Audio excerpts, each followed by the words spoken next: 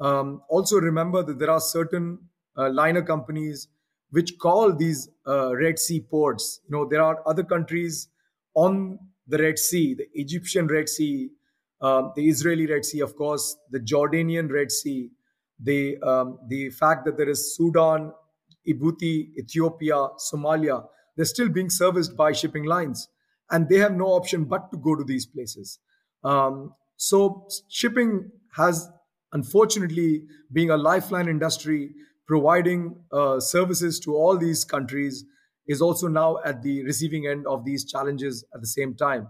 But strategically, shipping and ports are playing a very important part in making a political statement and a geopolitical statement for both the Houthis as well as the Americans and the Britishers. Yeah.